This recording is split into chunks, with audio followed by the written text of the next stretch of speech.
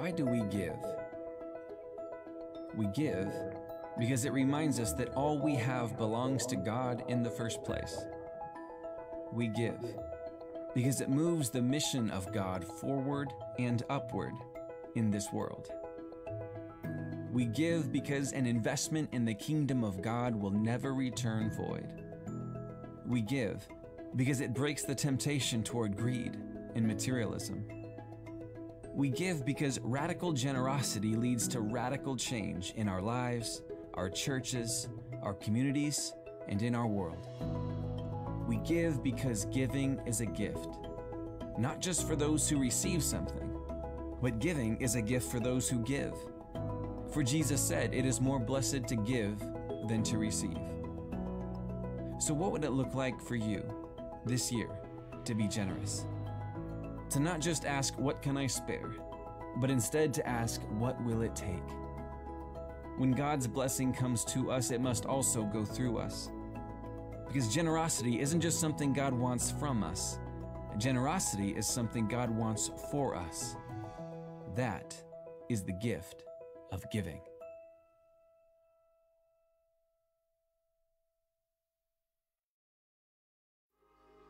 Welcome to The Bridge. We're glad you joined us.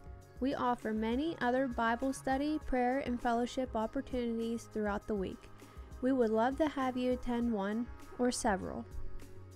On Sunday mornings at 9:15 a.m. is our Adult Sunday School Bible study at the church. Currently, Joe Dankel is working through 1st and 2nd Corinthians. On Wednesdays at 12 p.m. is our prayer service and Bible study at the church. Currently, Pastor Aaron is hosting this service. Pastor Aaron hosts Refuge Radio every Saturday morning at 9:10 a.m. on WMBS. Currently, he is teaching through the book of James. And on the last Sunday morning of every month, Pastor Aaron hosts Ask the Pastor at 9:15 a.m. before Sunday service. This is a great opportunity to bring your most difficult Bible questions for discussion. Now, let's join Pastor Aaron for his new sermon series in Jude.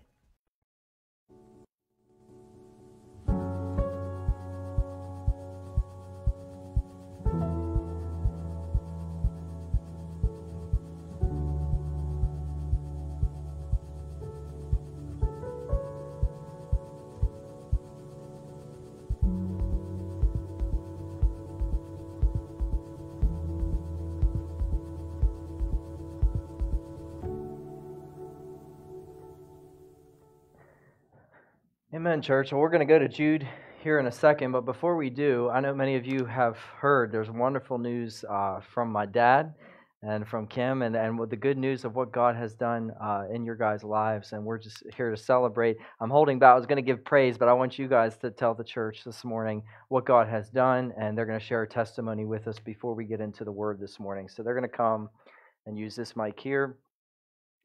And then for our friends who are watching live, you'll also be able to hear their testimony this morning. God is faithful.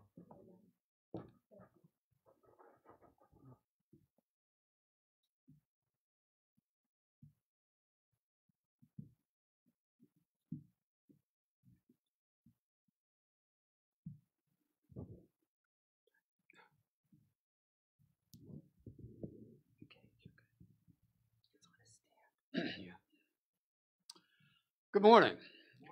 It's great to be here. God is good. He is amazing. God bless every one of you. We wanted to share part of our journey of this trip of cancer and pain that we've been through, and with you, because you have all been such an amazing part of that, with prayer and cards and calls and just support all around. You've all been amazing. I thank you, and we love you all. And I pray for each one of you each and every day. And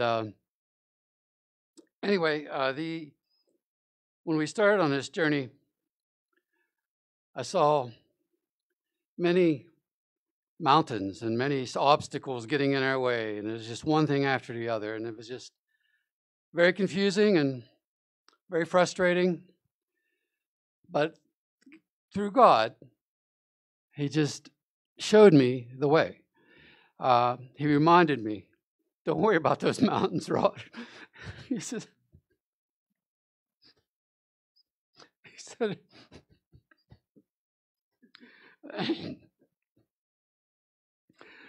remember all those good times in the mountains. We hiked, and I showed you the wonders of nature, and you explored and found the beauty of certain things, and just laying beside a stream and just enjoying God's amazing world. And that's how he made me look at these mountains, and made me realize that only through these mountains and these troubles could I come closer to him. And he made me realize he would make mountains into molehills. All I got to do is put all my faith in him, all my trust in him. And that's why I continue to pray for each and every one of you. I pray for everyone in my cancer clinic that I deal with, that I sit with every other week and go through treatments.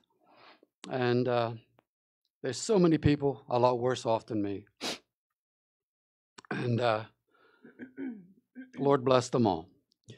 And at this time, Kim has some things she wants to share with you. One more thing I'd like to say.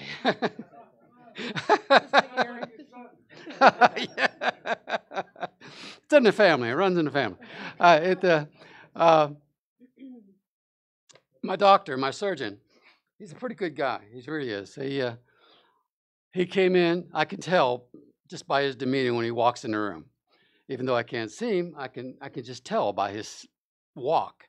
You know, if it's somber, it's not really good news. If it's, giddy or whatever. But this day, he came in. He was practically skipping. Mm-hmm. He was just so joyful. And he said, "Rod," he grabbed my hand. He said, "It's gone, buddy." He said, "It's gone."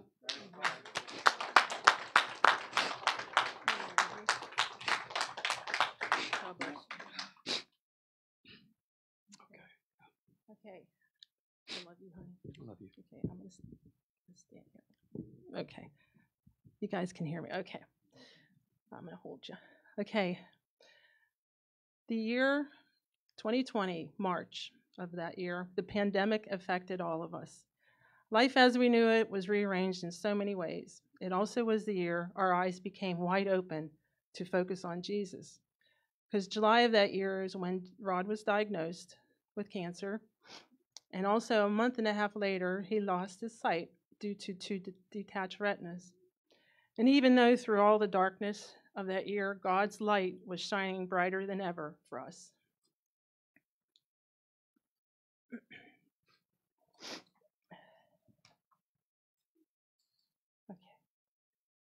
Before the year 2020, my walk with Jesus was laxing and weak. For me, I was too busy or didn't see the importance of reading the Bible daily and learning of God's Word, nor to find time to go to church. I felt I could do church on my own. At times, Rod and I were living out our journey unprepared. We lived our lives around our plan. In our journey's backpack, we thought we had everything we needed to get through each day, we thought. But there was one thing missing that we didn't pack, the Bible. There was no room for it in our backpack. As we looked at and studied our own map of life and where it was leading us, we would decide on which road suited us best at that time, and it would fit our needs. So we traveled out using our map as a guide year after year, making sure that no obstacles were in sight along the journey. The terrain we traveled was flat. Then one day, while on the journey, we looked up and a huge mountain appeared. It caught both of us by surprise, since the mountain was nowhere on our map. We were at a standstill, frozen at the foot of this unpredictable mountain. We knew in order to survive spiritually, we needed to start climbing the best we could. Our backpacks that we were carrying were so heavy and loaded down with items we thought we needed to survive, but decided to leave it all at the base of the mountain. The only item that would keep us safe, focused, and give us strength to climb and survive was the Bible, God's Word. The one item we forgot to pack, but it miraculously appeared in our hands. God's Word spoke to both our souls daily and still does. Faith, hope, trust, obedience, patience, and Psalm 23. We started focusing more and more on Jesus and not the storm. While climbing the highest peaks, we shed many tears, but we also were blessed with countless blessings. We gave all the glory to God. We held on to each other close, leaned on our loving family and friends for support and countless prayers. In doctors' waiting rooms, we were able to share with complete strangers the peace of God while going through the storms. Some even helped me while waiting. When God planted the Bridge Baptist Church 12 years ago, He knew that Rod and I would find our way back to church. The fellowship, prayers, and love from our church family are true blessing from God. The year 2020 was indeed life-changing for the better. Rod and I have perfect vision to focus on Christ and not the storm. We will continue to journey through our life here on earth, relying on God's map, His plan for us, and not our own. We will continue to serve God and pray for His guidance in how to serve more in His glory.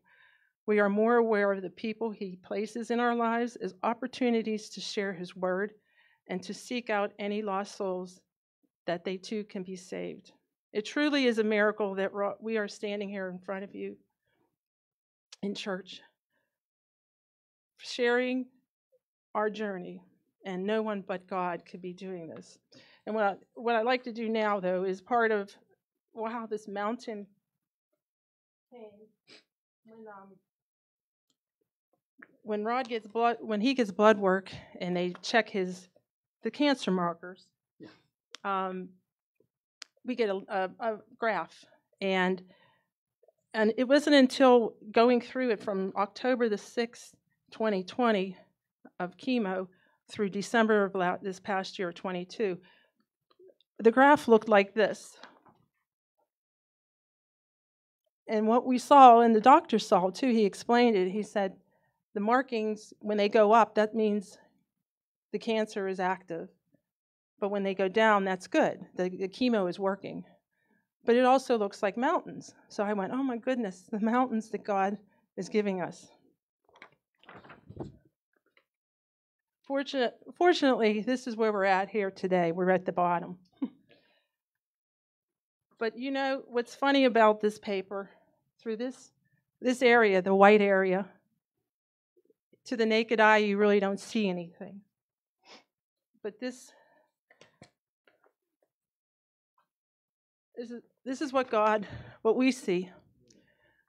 All the words, all the trust in God, in Jesus. This is what our mountain is made of now. It's solid rock.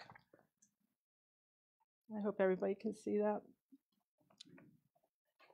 And also our mountain, because of everything, it's the blessings as well. It's the church family. Still, we have God, and God provides, and the miracle that He can provide for anyone going through your trials. We promise God always to walk with Him. He is our focus now. He's in our backpack now. Thank you.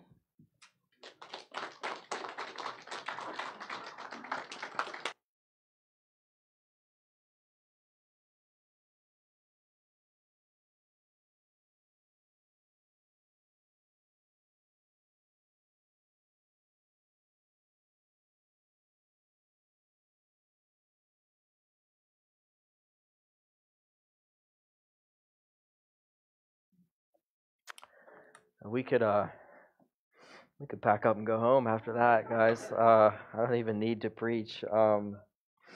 Man, my cup is full and overflowing from your testimony, guys. We're so thrilled.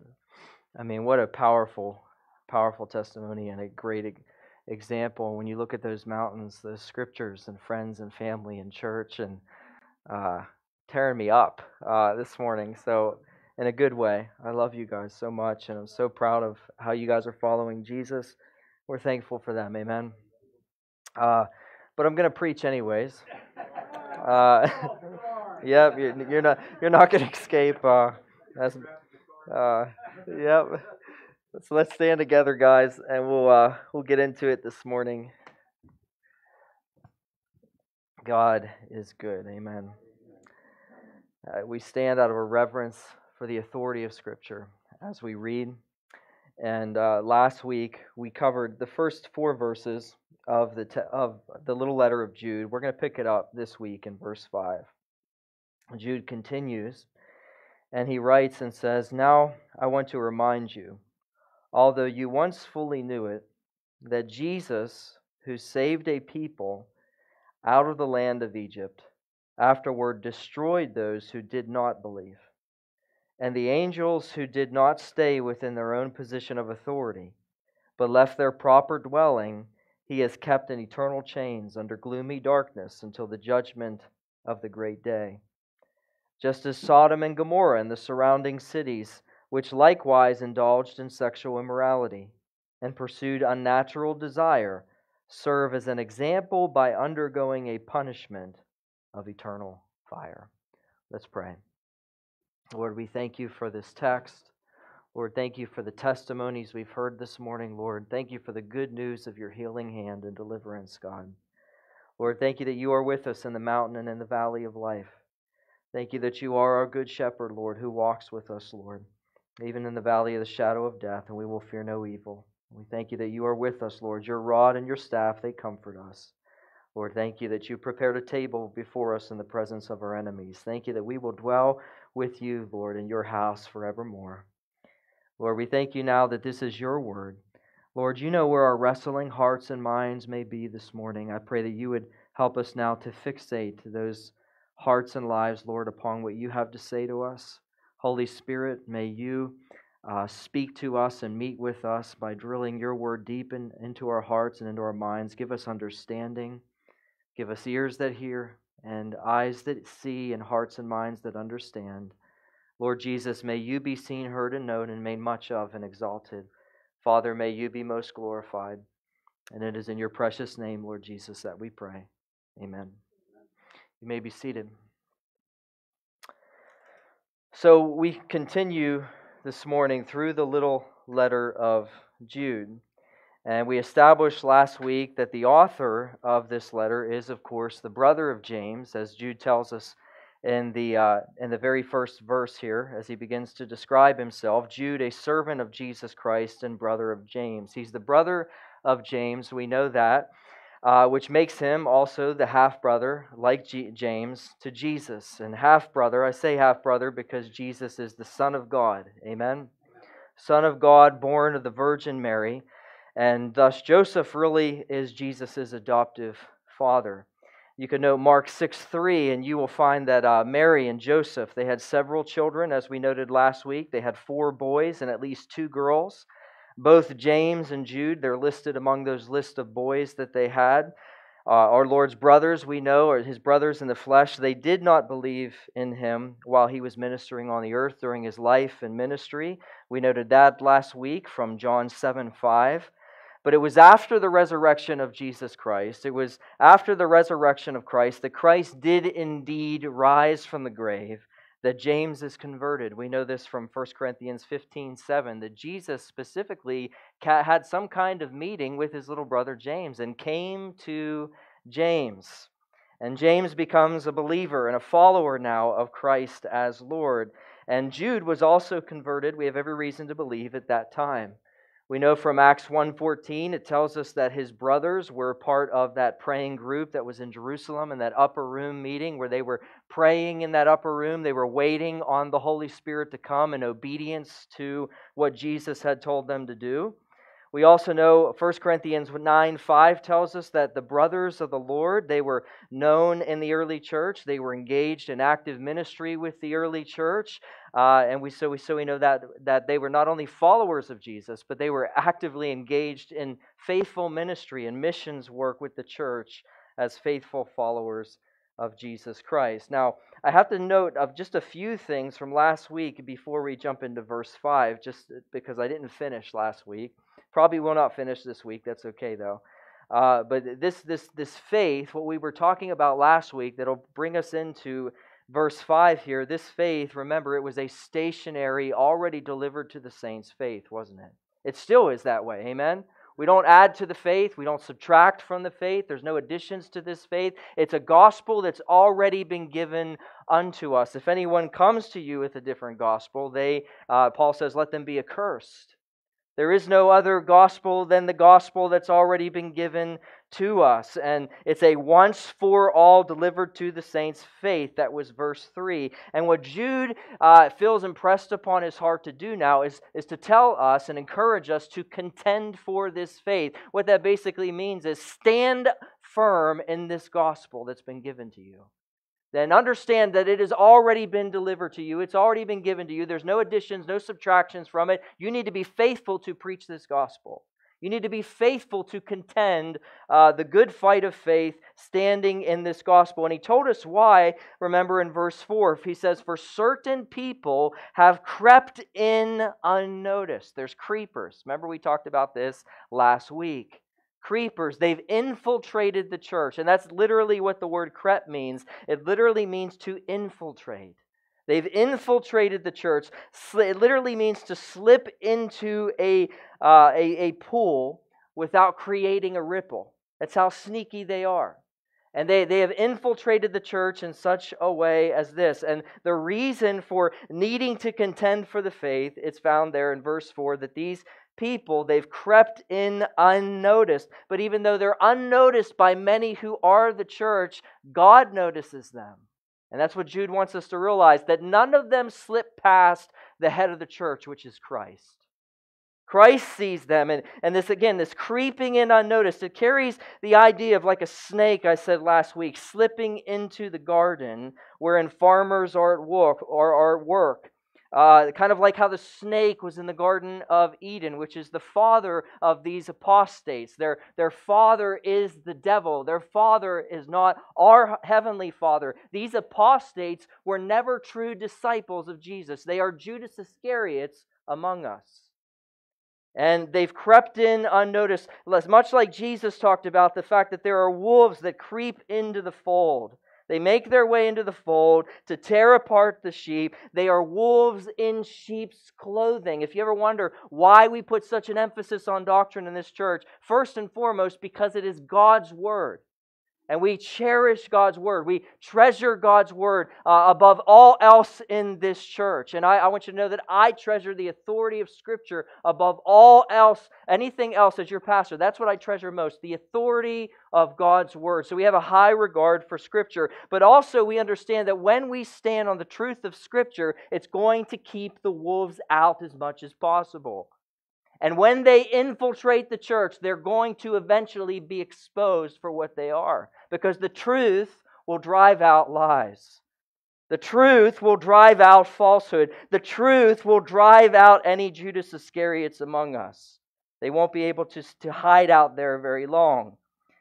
There are those who long ago, Jude told us, they were designated for this condemnation, he said. Designated for this condemnation. It was already decided from long ago that God was going to judge them, and God knew exactly how He was going to judge them, and God knew why they were even permitted to be there and what He was going to do with them. No one escapes the all-seeing eye of Almighty God. I find great comfort in that. These people, they are, as we saw last week, they are ungodly people who pervert the grace of our Lord, of our God into sensuality. Jude then says, they also deny our Master and Lord Jesus Christ. They pervert the grace of God into sensuality. They deny the Lord Jesus Christ. So the bottom line is that God already knows who these people are. He has known all about them. They have been designated to a particular condemnation, and God sees the creepers. Though they may think they're sly and they're crafty and they infiltrated the church and they're going to get away with it, they're never going to get away with it. God sees them and God will appropriately deal with them. And that is why that God's people must all the more stand their ground in the truth. Jude was not alone in this fight. We noted some of this last week. Truthfully, all throughout the New Testament, we see New Testament writers addressing the dangers of false teachers. The dangers of false teachers and the believer's call to stand up for the fight, to know their Bible. That is a calling for every single one of us to be faithful disciples of Jesus Christ, to be studying the Word of God, to know the Word of God, to stand on solid ground throughout our week, not just hearing the Word taught on Sunday. Again, we noted earlier that 2 Peter and Jude, they're almost identical in parts of 2 Peter's second letter as they were written around the same time, between anywhere from 60 to 80 A.D. The Apostle Paul had the same concerns for the church of Corinth. He said this to the church of Corinth. He said, "But I am afraid that as the serpent deceived Eve by his cunning, your thoughts will be led astray from a sincere and pure devotion to Christ." Paul had that concern for the church, that they could actually be led astray. That there's a serpent here, just as there was with Eve, and he's cunning, and he's concerned that God's people could be led astray from the truth, just as Eve was. Paul said, "For if someone comes and proclaims another Jesus than the one we proclaimed, or if you receive a different spirit from the one you received, or if you accept a different gospel from the one you accepted, you put up with it readily enough." You let that happen, it's because you're putting up with it. Don't put up with it, is what Paul's telling you. Don't put up with error. Don't put up with that. Have your spiritual radar up and understand and know how to discern truth. But he said if you put up with it, he's essentially telling them they're going to suffer the consequences for that. Paul was concerned that the church was giving sway to false teachers. Many of these people spoke boldly. They would speak passionately, maybe with great zeal. They were getting a following, and Paul evidently was warning the church, don't put up with it, calling out those who were putting up with it and calling out those who were false teachers, saying, "We know you're here." Amen? God knows you're here, and God's going to deal with you. See, I've never really made it any kind of a ministry out of it where I have to go on constant witch hunts, because I know this: God sees the witches. My responsibility above all is to just be faithful to the truth. I will passionately, boldly proclaim the truth, and I know that God sees the witches in the ditches, and He's going to draw them out and say, "I see you, I know you're here, and I'm going to deal with you," and the truth will drive out the falsehood and the errors and the liars. So Paul gives similar warning.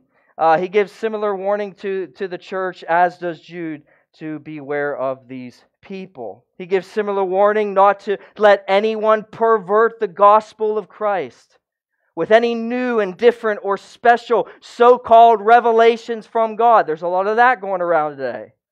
Various teachings that are outside of God's inspired word. Paul said to the Galatians 1, 6 through 9, "I am astonished that you are so quickly deserting Him who called you in the grace of Christ and are turning to a different gospel. Not that there is another one, but there are some who trouble you and want to distort the gospel of Christ. But even if we or an angel," even an angel, he says, "from heaven should preach to you a gospel contrary to the one we preach to you," he says, "let him be accursed. As we have said before, so now I say again, if anyone is preaching to you a gospel contrary to the one you received, let him be accursed." He says it twice. Amen? Doesn't matter what their revelation is. It doesn't matter what they say they saw. It doesn't matter what they say they experienced. As you've heard me say it countless times, we judge every experience by the truth of Scripture, regardless of what you said you experienced with God. I'm going to judge your experience by the truth and the authority of the Word of God that trumps your experience. It trumps your revelation you say you had. You say, one thing we will not have here is people standing up, God gave me a word, God gave me a revelation. If your word is not the word, sit down. Amen? Because this is the authority. We already have the word from God. And this is it, brothers and sisters. We're not going to put up with false teaching going around in the church. We understand that they're there. We understand that they're going to creep in. We understand that they have a motive, an agenda that is satanically driven and demonically influenced. And we're going to call it out when we see it. There will be times when we hear people say, God told me this, or God said this to me, or I had a dream, or God gave me a vision, or I have a new word from God for you. But we ought to immediately have our contending shield of faith up, ready to defend the truth when that happens. You see, the Quran is not the Word of God, brothers and sisters. Amen? The Book of Mormon is not the Word of God. Joseph Smith did not hear from God. Hinduism, Buddhism, Gnosticism is not the authority of the Word of God. The New World Translation that the Jehovah's Witnesses want to peddle to you on your doorstep, it is not the Word of God. The Pope has no new revelation from God. He is not a representative of God's written authoritative Word. No preacher, no minister, no pastor, no church member, no evangelist, no witness has new revelation from God today. They are not personal representatives of the authority of the Word of God with new revelation for us. There's a period at the book of Revelation for a reason. The Bible, and only the Bible is our final authority. So everything should be checked and cross-examined by the authority of God's written Word that the Holy Spirit breathed out, 2 Timothy 3:16. The Bible says, but in these last days God has spoken to us by His Son, whom He appointed to the heir of all things, through whom also He created the world. We cannot give 1 ounce of sway to false teachers that want to portray Jesus in any other light than how He actually is, that He is the Creator, He is the Sovereign Lord, He is Almighty God, He is the Savior of the world. Jesus Christ is the Creator. He is our Savior. He did endure the just wrath of God, and that wrath was just to be poured out upon you, sinner. That's another thing we need to call out. Fluffy gospel presentations that aren't the gospel at all. Things like telling people, okay, you need to know Jesus loves you. Now say this little prayer and you're going to heaven. Where's the gospel in that? Why do I even need Jesus? And what is heaven? And what is hell? And what do you mean this little prayer? What is this prayer? What does it even mean? Is there a little Jesus that comes into my heart and sets up shop? What are you talking about? We need to explain to people the gospel. They need to feel the terror of the reality that you're going to hell apart from Jesus. That apart from this just wrath of God being poured out upon the one and only perfect man, which is the God-man, the Lord Jesus Christ, there would be no mediator for you. There would be no satisfactory payment that's been made for you apart from the one that was made for you at Mount Calvary, where Jesus poured out His life for you. That's the gospel, that He stood in your place and He absorbed that wrath for you at Mount Calvary. The nails were therefore put to His hands and His feet, and His body was ripped apart, and His blood was poured out, and His blood was shed to make atonement once and for all for your sin. That Jesus Christ then was vindicated to truly be the Son of God, evidenced in His resurrection, that He conquered sin, Satan, death, and hell for you. He crushed the serpent's head, Genesis 3:15, Hebrews 2:14 through 15. That's the gospel. The people then realize, and we let's not forget that very key word, repent. Oh, how often that's missing. You know, one of the most popular books out there for Christians is that Purpose-Driven Life that goes around a lot. But you know what you won't find in that purpose-driven life? Much talk at all about repentance. I don't even know if it's in the book. I haven't read the book. So I'll be fair in that. But I've read excerpts on it. And from what I understand, there's not a whole lot of talk of the reconciling work of Jesus or the blood that was shed, the reality of heaven and hell, and the repentance and all those necessary truths that must be presented to us in the gospel. People need to see that they're sick before they go to the physician. And they need to know why they need the physician. This is the gospel. I don't want to rabbit trail. You guys know what the gospel is. We preach it every Sunday. Amen? But the reality is, what we're getting to here is Jude knows there are apostates in the church. He knows that they're here. God knows that they're here. We don't need to be worried and freaking out and think, okay, where are they? Let's spot them. Let's find them. Let's do it. No, God's going to deal with them as we just stand on the truth. And as we just be faithful to the truth, it will drive out the enemy. So Jude wants to get to that. He wants us to contend. He wants us to stand our ground in the faith.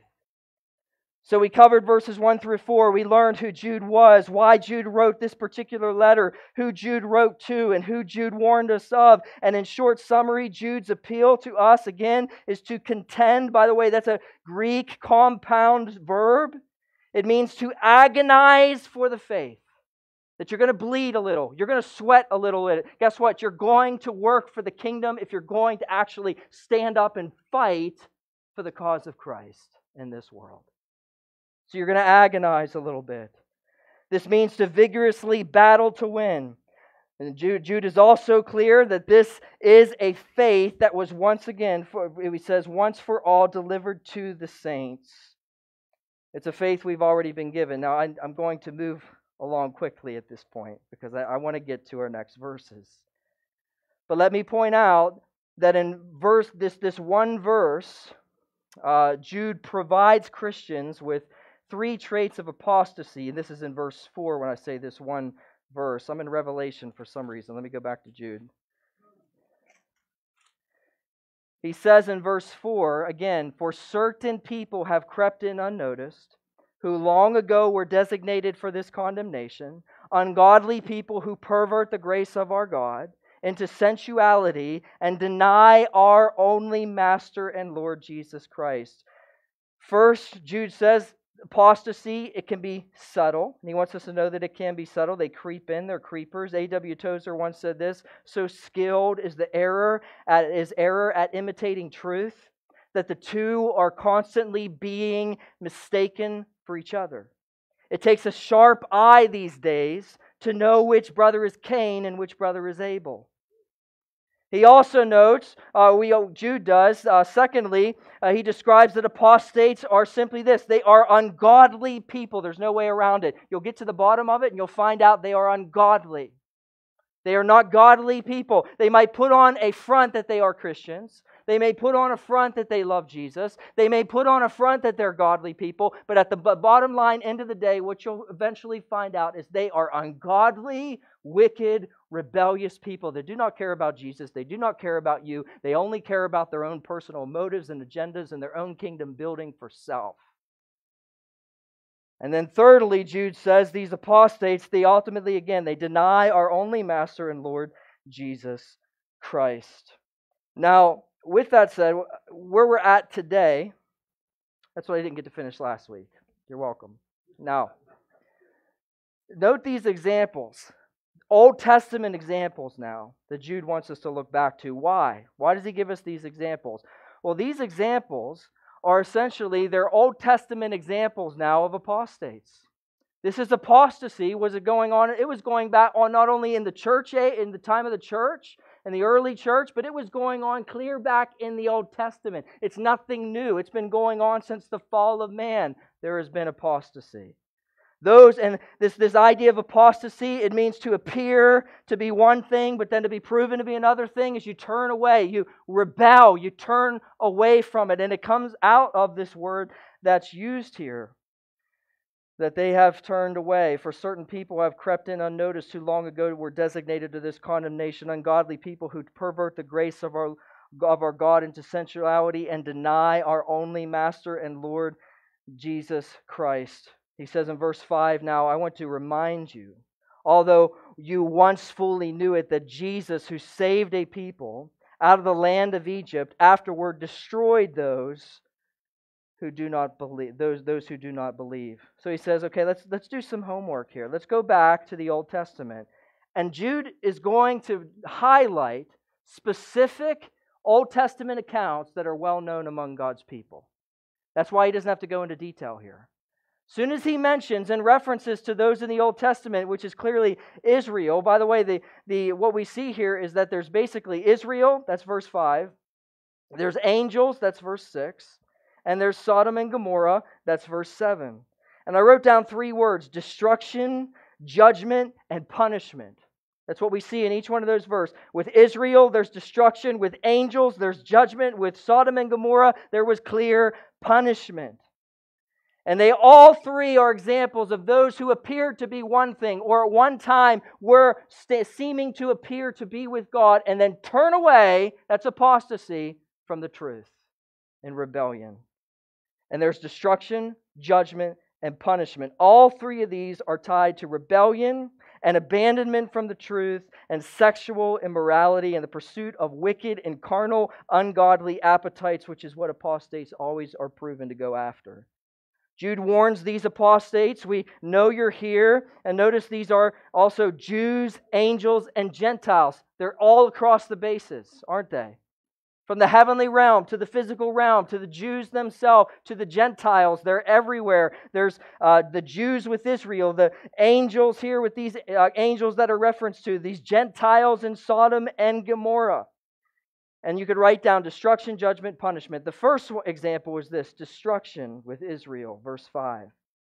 We know that both Paul in 1 Corinthians 10 and the author of Hebrews, in Hebrews chapters 3 through 4, you actually can find out a lot about apostasy in the book of Hebrews. In the letter of Hebrews, it's talked about more than any other letter of the New Testament. There's so much talk about those who turn away. There's a constant warning for God's people to stand strong in the truth. You'll find that all throughout Hebrews. So in Hebrews chapters 3 through 4, it's really highlighted, and Paul uses this illustration of Israel in 1 Corinthians 10. The author of Hebrews uses the illustration of Israel in Hebrews 3 through 4. They use the experiences and the historical accounts of Israel to illustrate for us the importance of spiritual truths. And notice Jude sets this up. He first writes, "Now I want to remind you, although you once fully knew it," in verse 5. Now, what does that tell us from the start? Jude knew he wasn't telling you anything new. This is why you need to understand that the basics are necessary. And you don't lose sight of the basics. Not like, okay, we learned this, now we move on and we forget about what we learned. No, you need to constantly be reminded of what you have learned. You need to constantly be reminded. You never go to a sermon and say, "Oh, I've heard this passage preached before." You're already in danger, my friend, if that's the way you view the preaching of God's Word. Do you pick up your Bible and go to a passage and say, "Oh, I read this one before, let's go to a different one"? You're in danger, my friend, if that's the way you view the Bible. There's a reason you guys have heard me say, the more I learn, the more I realize I don't know. Because I'm always learning. Amen? I'm constantly learning. And the moment that I stop learning, the moment that I think I've arrived somehow and I don't need to be refresher on these things, is the moment I'm heading down a dark, difficult path. And the apostates could lead me astray. They could lead you astray. So Jude says, I want to remind you, although you once fully knew it. Jude knew he wasn't telling them anything new. They were already taught this example, but they needed to hear it again and again and again, and to now apply it to their present-day situation. Jude purposely used, again, specific accounts that any real student of the Word would quickly understand what those accounts were associated with and what went down in those instances. And if they didn't, it only demonstrated that they were lacking in their Bible study. And if it doesn't for us, that's just a lesson for you today, that if you don't know what these accounts are, maybe you're lacking in your Bible study. Amen? However, even though they are somewhat familiar, and they should be, I love what Charles Spurgeon says. He says this: "As for the root facts, the fundamental doctrines, the primary truths of Scripture, we must from day to day insist upon them. We must never say of them, 'Everybody knows them,' for alas," he says, "everyone forgets them." Here's the principle: it is vitally necessary to learn from the past, lest you repeat the problem in the present. We don't ever want to say, oh, our church will never be like that church.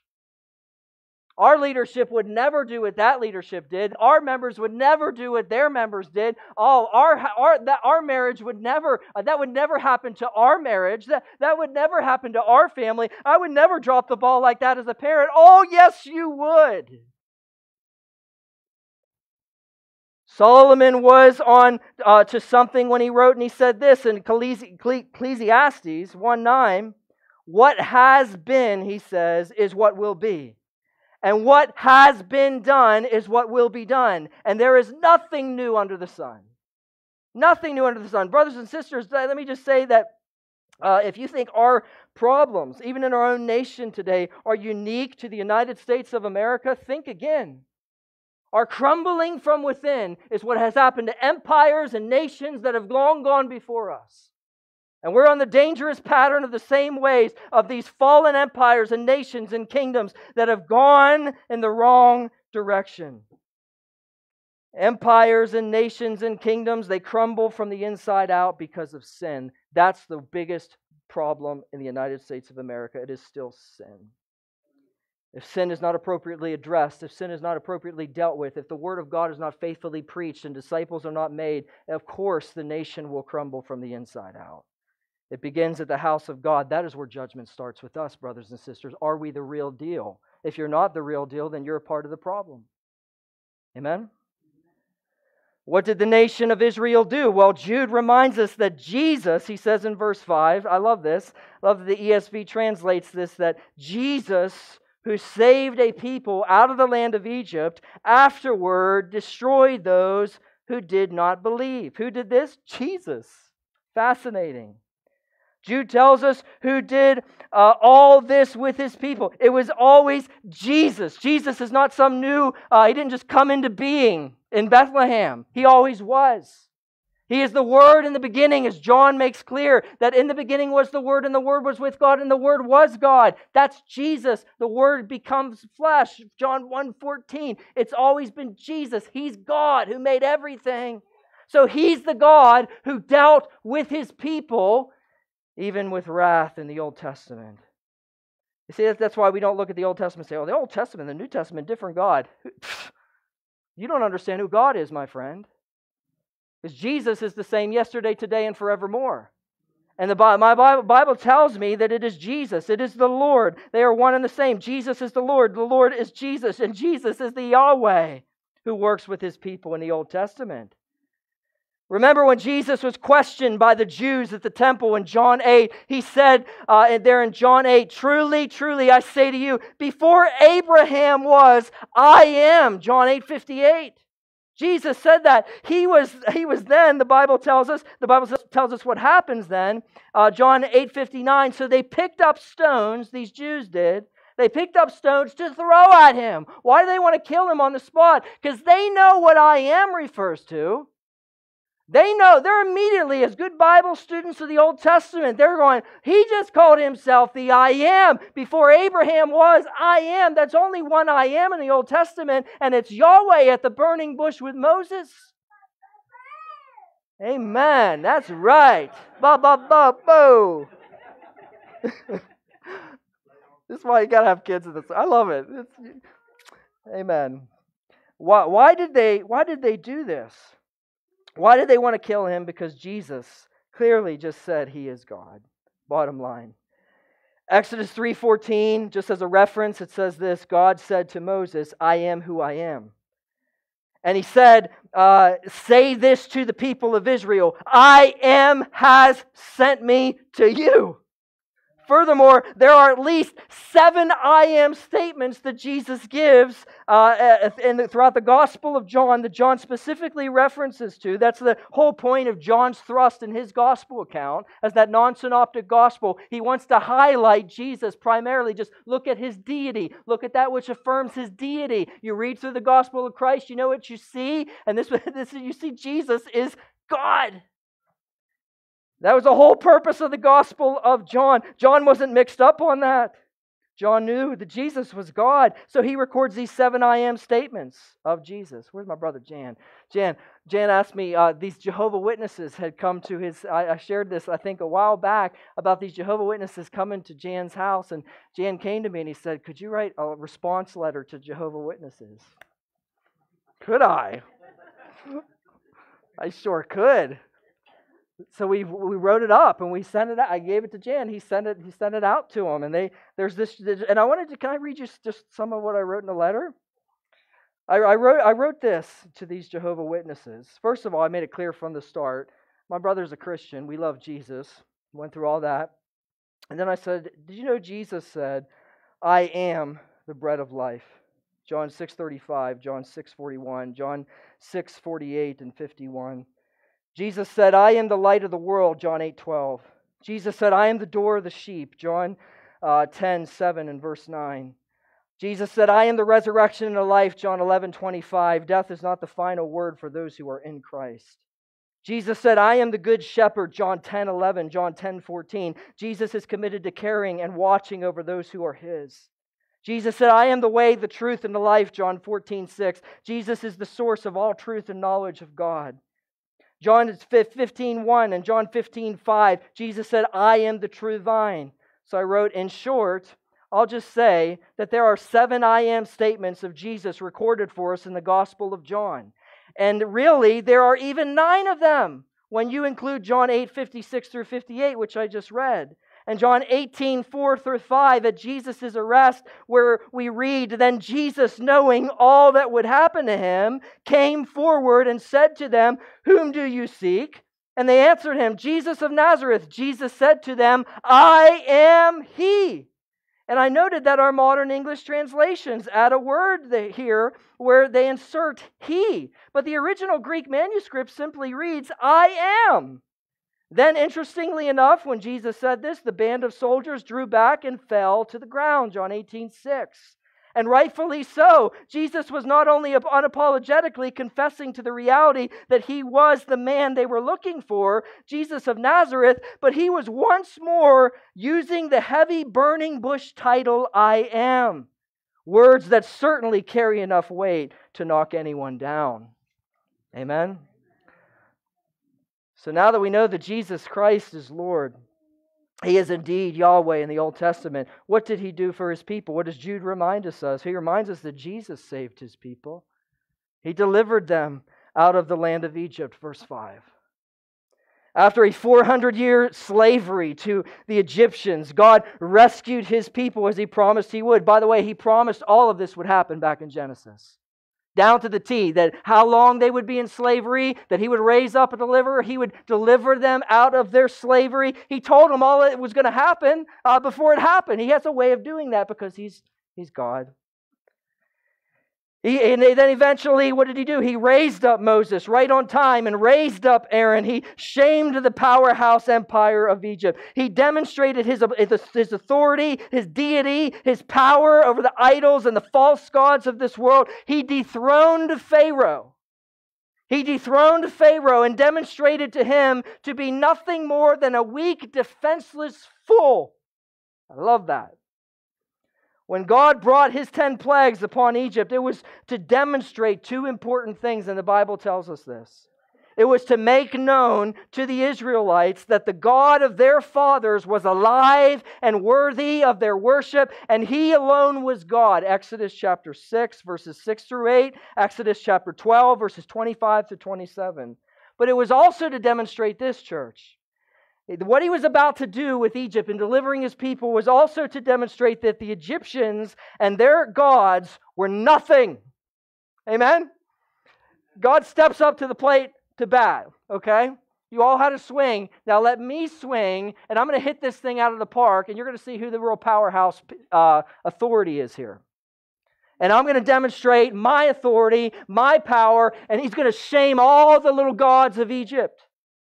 By the way, that's what He's going to do when He returns to the earth and He dashes the enemies into pieces. He's going to demonstrate who the real powerhouse is. He's going to demonstrate who the one who's always been in charge and really is in charge and will always be in charge is. Exodus 7:5, Exodus 12:12, Numbers 33:4, God states this. This is why he did this, shaming the false gods of Egypt. So let's walk down through this. If you don't mind, let's do this. The first plague. Remember what the first plague was? It was their precious Nile River. Let's start there. Your so-called life source that you have. America, we have our little life sources, don't we? People, places, and things, and finances, and resources. Isn't it interesting that many of these things are collapsing? Like sinking sand in our hands. We can't do anything with these things. It's just, you get paid, it's gone. You get paid, it's gone. It's like it wings, it flies away. Where's it all going? Got holes in our pockets. Words of money just, think of what, I think, is it Hosea or Habakkuk that talks about that? The holes in their pockets. It just goes away. The first plague, if you remember, their precious Nile River, what did God do? He turned it to blood. He executed a clear judgment against, they had a god named Apis, the god of the Nile. There was Isis, the goddess of the Nile. There was Kahum, the guardian of the Nile. What's up, Kahum? Can't you protect your little Nile River here? You don't have anything under control. It's turned to blood. The Nile was also believed, it was believed by the Egyptians to be the bloodstream of Osiris, who they say was reborn each year when the river flooded. The river was also the basis of their entire daily living. Their national economy centered around the Nile River. It was devastated. There were millions of fish that flopped up dead. All dead. The Nile River, it's completely unusable. You got no river here. You got no Nile River. What are you going to do, Egyptians? Pharaoh was told, I love Exodus 7:17, by this you shall know that I am the Lord. You're going to know, Pharaoh, what's up. Amen? I'm going to show you who's in charge. You're going to see who the Lord is. Second plague, it was the frogs, if you remember, from the Nile. Now it's bring the frogs out. A judgment against, they had a god named Hakwit, the frog-headed goddess of birth. Frogs were thought to be sacred by the Egyptians. They were never to be killed by the Egyptians because they were thought to be sacred. After invading all their homes, remember the frogs, they polluted their houses. They came into their houses. They came into their homes. Frogs everywhere. Gray would love it. Frogs all over the place. But then those frogs, they eventually died. And their stinking corpses were everywhere, all throughout Egypt, and all in their houses, dead frogs. Not only did he say who's in charge of the frogs and send them come leaping into your house, but then he has them die, and now you got these stinking dead frogs all over the place. What are you going to do? Hey, quit. You're a frog-headed, stupid goddess. Frogs, they were dead everywhere. It was a clear offense where there were piles of this grotesque dead frogs all over the place in their land. Exodus 8:13-14. Let's move to the third one. The third plague, it was these gnats. A judgment against Set, the god of the desert that they worshipped. Unlike the previous plagues, remember the magicians at this point, they're unable to mimic this one. Just like today, there's some things we have our fireworks, and the enemy will try to reproduce things and try, see this in churches. Well, they'll try to reproduce things and make it look fancy and then make it look like they got some power. Well, there were magicians there in Egypt. They're trying to mimic some of these things. Oh, we can do it too. We can do it too. Well, they couldn't do this one. They couldn't even touch it. They couldn't really touch the other ones either. There's just a little thing that made it appear like they could. But these Egyptian magicians at this point, they're unable to mimic or duplicate this plague at all. And even the Egyptian magicians, they then tell Pharaoh, imagine this, they go to their boss, and I imagine they don't even want to look him in the eye. Pharaoh, bring in the magicians, show me that you guys got this. And they come in like this. And this is what they say. They come before Pharaoh, and I don't imagine they even look up, and they say, this is the finger of God. Amen? This is a God, this is beyond us. Exodus 8:19. I love when these, I don't love when tragedy happens, don't get me wrong. But isn't it interesting that when tragedy strikes, you see the 9/11 moments and the horrible, horrific things that take place. Isn't it interesting? Yeah, the people come out and they start to think, the finger of God is among us. We need to go fill God's house. We need to turn to Scripture suddenly. Suddenly, they want to become Christians. Interestingly enough, Jesus would later say this, though, in Luke 8:11-20, and I just happened to come across this week, and I was reading Exodus 8:19, where they said, this is the finger of God. Later, Jesus would say, but if I, by the finger of God, cast out demons. Same language. Isn't that? I just love Jesus. Amen? Sometimes I wonder, did he put that little nugget there for those reasons? For us to remember that he is the finger of God. He would later say, if I, by the finger of God, if I cast out demons, he says this, then the kingdom of God has come upon you, Luke 11:20. Then the fourth plague, there were flies everywhere. Flies, a judgment against you, the fly god, no swarms of flies, these swarms of flies, they didn't bother, if you remember, the Israelites where they lived. They only swarmed the Egyptians. Exodus 8:21-24. Kind of like when the rest of the world falls apart under the weight of difficult circumstances, and you see somehow the church perseveres through it. How does that happen? Let me remind you that Christianity itself, if it wasn't true, it would have died out long ago. But here we are. There are more Christians today than ever. The church has expanded much more than it ever was in the beginning. It has continued to grow, and we have people all around the world coming to faith in Jesus and worshiping Jesus and dying for their faith today. So that's the fourth plague, fly. And I see all these Egyptians over there going crazy, and they look over at the, they look over at the Israelites, and they're over there just like, look at these idiots. Look at them. They look like a bunch of miserable people. And then that was the fourth plague. Then the fifth plague, there was the death of the livestock. How is it already that time? We're not going to get past this part. That's okay. The fifth plague, though, was the death of the livestock. It was a judgment of the goddess Hathor. The god Hathor, then there was the god Apis also. They both were depicted as cattle that they worshipped. Now remember, God said He's going to judge their gods. He's going to make it clear that He's the one and only God. And this is what He's doing. God protected His people again from this plague, but the Egyptians, they lost all their cattle. Pharaoh, at this point, he starts to send his little investigative reporters to go see what's going on with Israel. Are they also suffering? Exodus 9:7. Imagine those guys coming back like the magicians. Oh, geez, why did we get this job? They're doing great, Pharaoh. They don't have any of these problems. It's just us. But here's Pharaoh getting pushed against a corner. That's the idea of his hardened heart, isn't it? And when you push a bully up against in a corner, he just gets angrier and angrier and angrier and angrier because he's a bully. And he doesn't ever change. Pharaoh doesn't change. His heart just is hardened by what God is doing. God continues to harden Pharaoh's heart because he's not done yet. I'm going to push you further into a corner. I'm not done with you, Pharaoh, and I'm going to harden you even more because I've got a purpose that I'm serving here.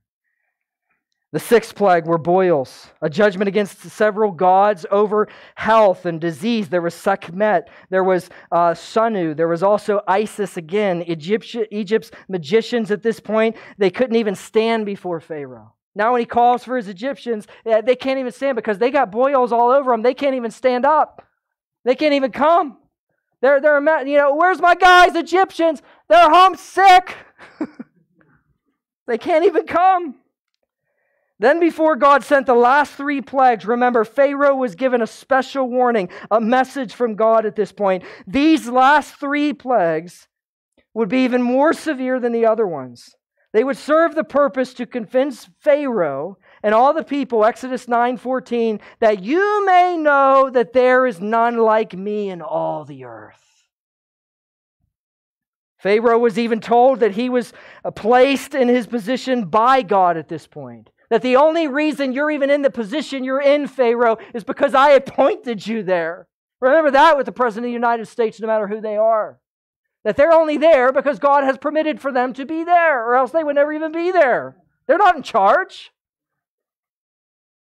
God could show His power and declare His name throughout all the earth, and He's about to, Exodus 9:16. So we move quickly now let's go to the seventh plague. There's hail attacking the sky goddess, Osiris again, who was also the crop of fertility god. There was Set again, who was also the storm god.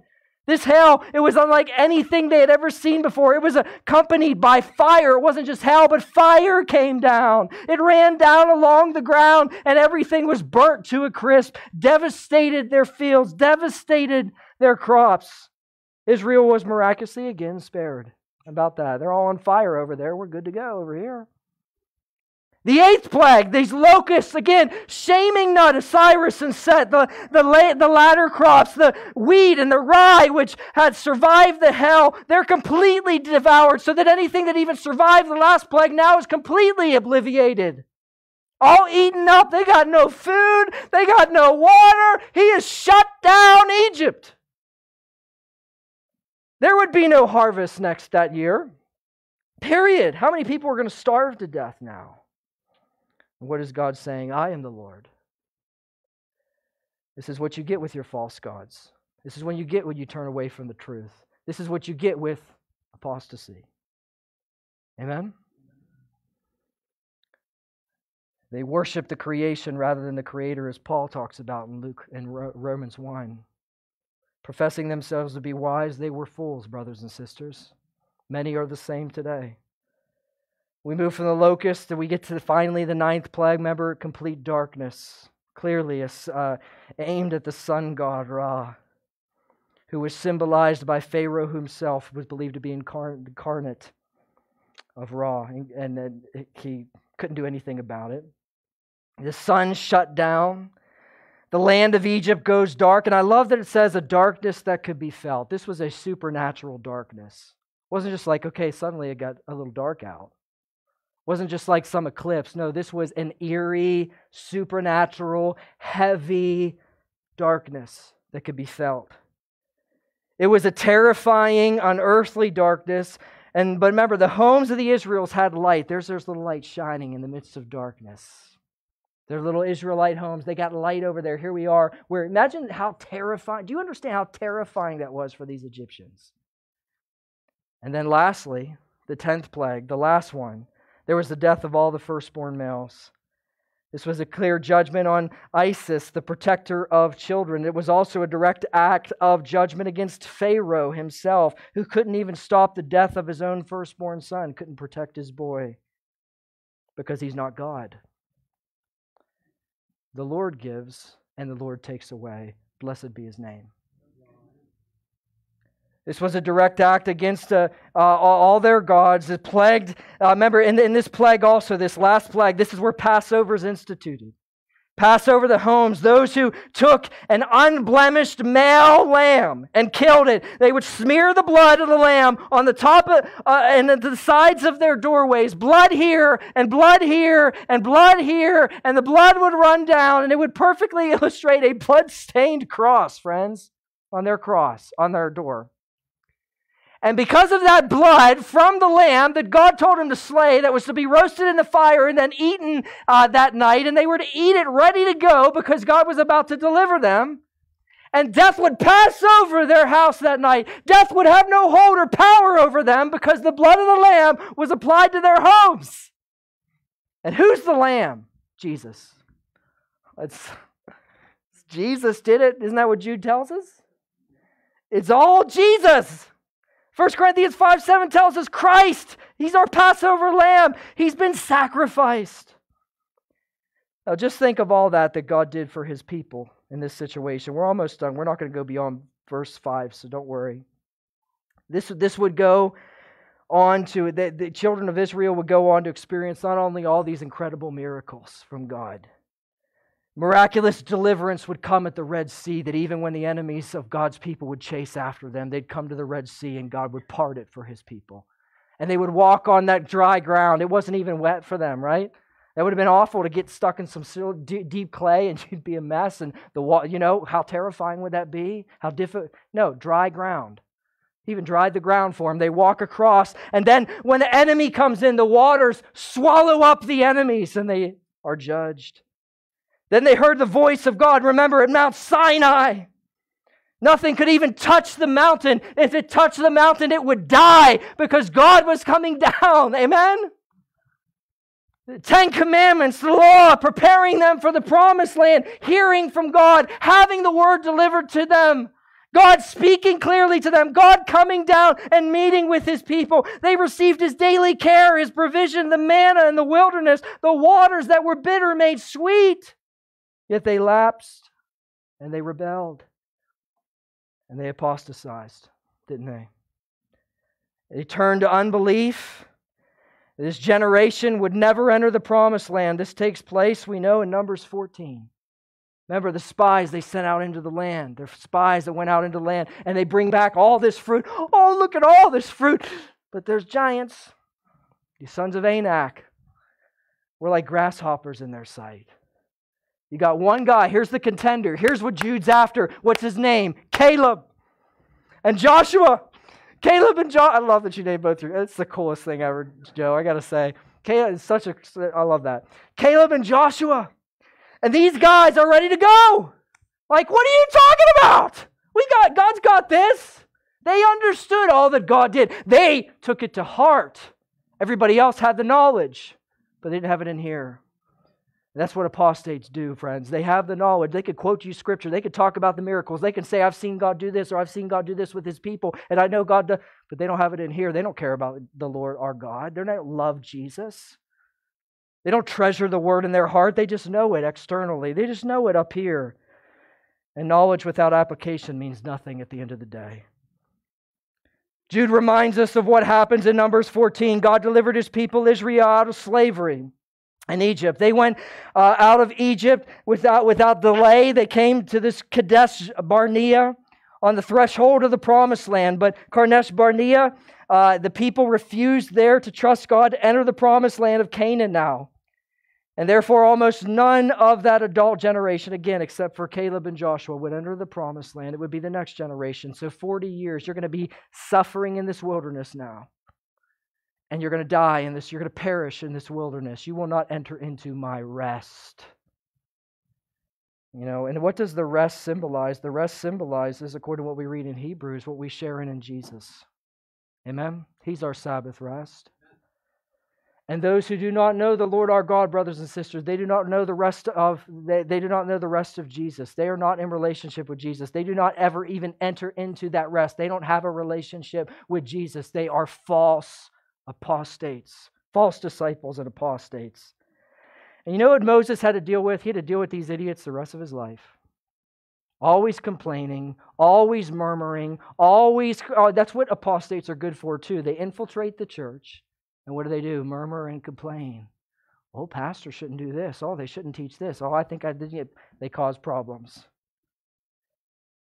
God will deal with them. Numbers 13, 26 through 29. We came to the land to which you sent us. It flows with milk and honey. And this is its fruit. However, the people who dwell in the land are strong, and the cities are fortified and very large. And beside, we saw the descendants of Anak there. The Amalekites dwell in the land of Negeb. The Hittites, the Jebusites, the Amorites dwell in the hill country, and the Canaanites dwell by the sea and all the Jordan. And after Caleb sought to calm them all down, they said, well, we seem to ourselves to be as grasshoppers. Numbers 13:33. And then when God tells them that they're not going to enter into the rest, if you remember, what happens is there's a group of them that say, well, okay, we're sorry. We're sorry. Let's go. Now we'll fight. We don't want to be in this wilderness. That's what apostates do. It's all an agenda for themselves. We don't want to be out in this wilderness. We want the milk and honey. We want the fruit. We didn't know you were going to do this. Well, God told them He was going to do this. They needed to trust Him. They didn't want to believe God. They didn't want to trust Him. And now that they see there's gain for them, that we're going to have to be in this wilderness till we die, well, now we'll go fight. And what does Moses warn them? You're not going to win. And what do? They went up anyways. That's what apostates do. It's all about self, and they lost miserably to the enemy. People perished. People died. Israel, that entire generation was destroyed, perishing in the wilderness. Psalm 95 is all about that. For 40 years I was grieved with that generation, God says, and said, it is a people who go astray in their hearts, and they do not know my ways. So I swore in my wrath that they shall not enter my rest. Let's stand, bow our heads, close our eyes. As your heads are bowed and your eyes are closed, we're going to leave off here with Israel. It's the first example that Jude gives us of apostasy in the Old Testament. They turned away, and they were destroyed in that wilderness. They never entered into God's rest. And who dealt with them? Jesus did. Here's my encouragement with you. Check your heart this morning. Where are you really at with Jesus? Are you truly a believer or aren't you? Take that as serious can be.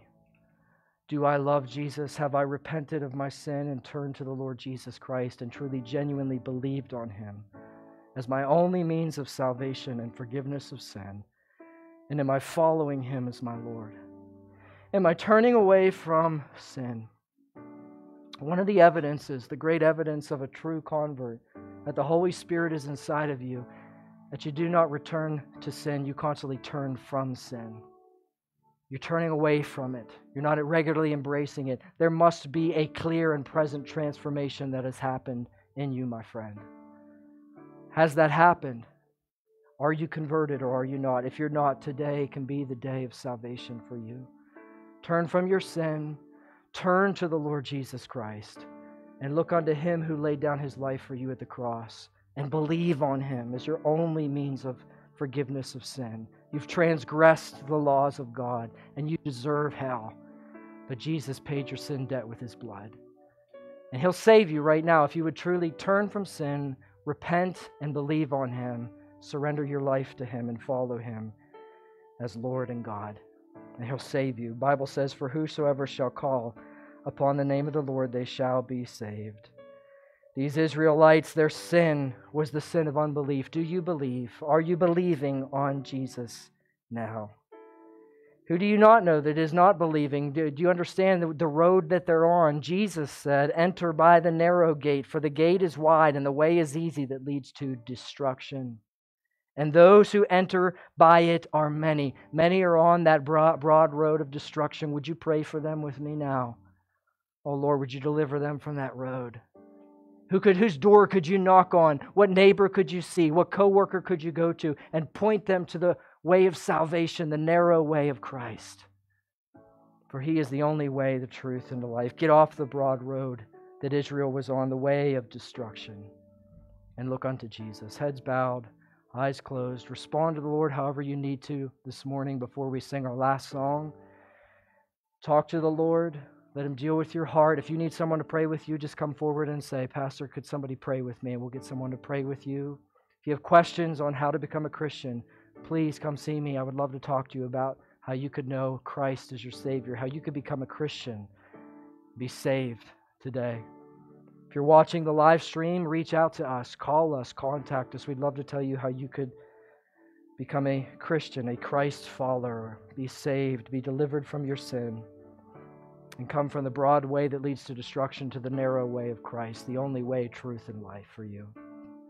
Heads bowed, eyes closed.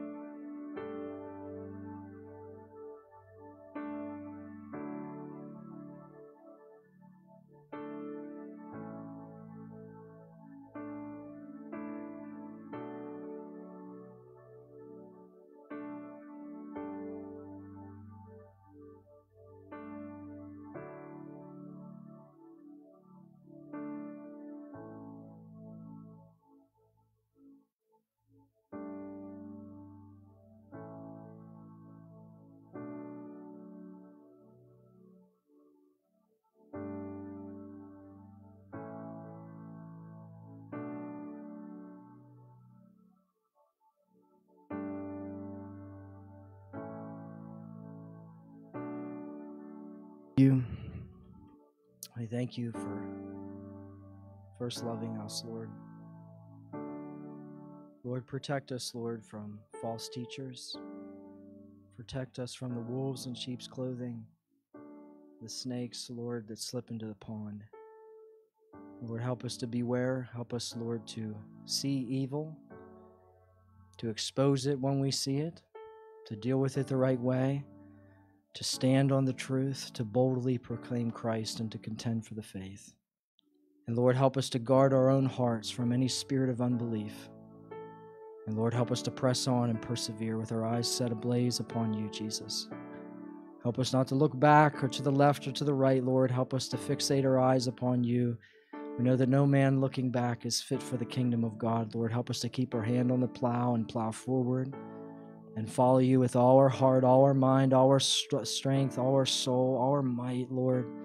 Help us to give it our all, Lord. You are worthy of our all in all, for you are all in all, Lord Jesus. We love you. We thank you that you are God, and you shame the false gods that are your enemies in this world, those gods that are nothing. And Lord, you show us that you are truly almighty, powerful God, Lord, and everything is beneath you. We thank you.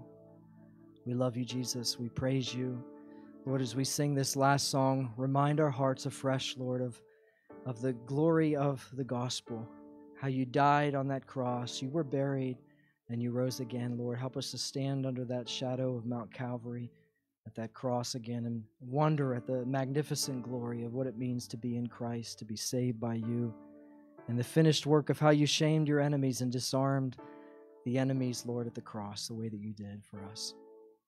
We love you, Jesus. In your holy name we pray. Amen.